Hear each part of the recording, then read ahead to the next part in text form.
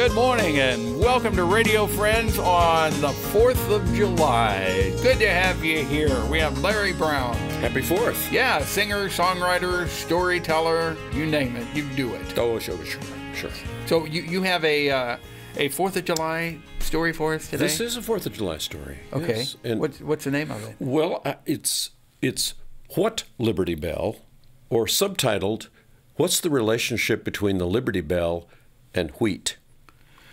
What Liberty Bell, or subtitled, What's the Relationship Between the Liberty Bell and Wheat? Sure. We have it for you right now with Larry Brown. Well, most of us are familiar with the story of the Liberty Bell, the one that's housed in Independence Hall in Philadelphia, Pennsylvania, and been under the care of our National Park Service since 1948.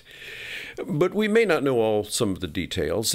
The original bell was forged in 1751 in London, was shipped to Philadelphia for a commemoration, broke, and they melted it down and recast it in the United States. So the one we know now was actually recast in the United States. Now, it was originally the Pennsylvania Colony Bell, later became the Pennsylvania State House Bell.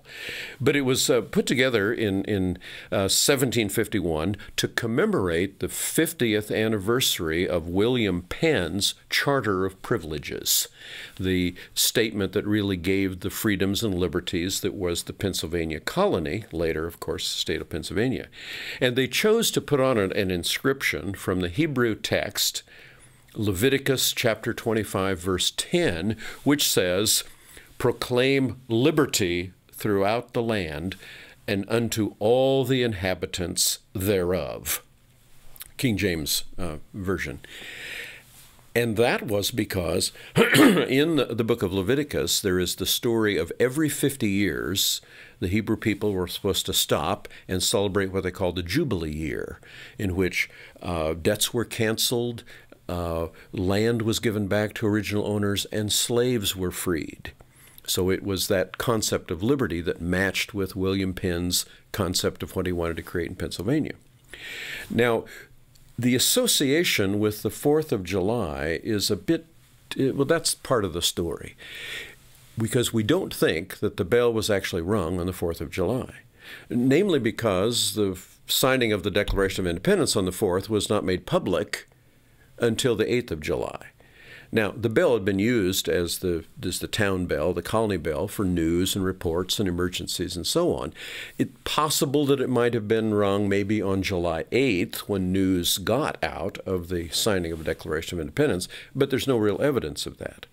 However, two important influences made the Liberty Bell, and the first was in the 1830s when abolitionists, those who were working for freeing people from slavery, with that inscription and the concept of liberty, dubbed it the Liberty Bell. And it was used then as a symbol, as an icon of the hope to free all people that were enslaved. But the real influence came probably in, well, I wouldn't say real influence, but a more important, perhaps more in the public attention's influence came in 1847, when a story was written by George Lippard called 4th of July, 1776. And it tells the story of an old man and a boy and the ringing of the bell on the 4th of July. And that story then widely circulated across the country. And the association with freeing of slaves and of this story, it became the Liberty Bell. And after the Civil War then, it was in the 1880s, clear up into the beginning of the 20th century, the bell made its way around the country, crated up and displayed. But there is another Liberty Bell that I want to tell you about. And to back up this story, I have to go to the 1870s, when Mennonites, who were German-speaking, had been part of the Russian Empire, had gotten their freedom and came to the United States. And many of them went out to south-central Kansas, particularly around the communities of McPherson and other communities there, but a little town of Gossel. And there was a group there that came from Alexandervol in Russia and settled there, established a Mennonite church in 1874. Well, as preparations were being made for the centennial of the signing of the Declaration of Independence, farmers in central Kansas were asked to bring wheat, and it was going to be used to decorate a replica of the Liberty Bell. And they brought grass and what was called broom corn stalks at that time and gourds and decorated it. Now jump ahead to 1976, the bicentennial of the signing of a Declaration of Independence. The Smithsonian Institution wanted to kind of recreate what had happened in 1876 and asked the Mennonites to come and bring wheat to display with the Liberty Bell. Now, the Mennonites were the folks who brought wheat to Kansas. It was that hard winter wheat, turkey red wheat that they had used in Ukraine, and they brought wheat and it was spreading throughout Kansas.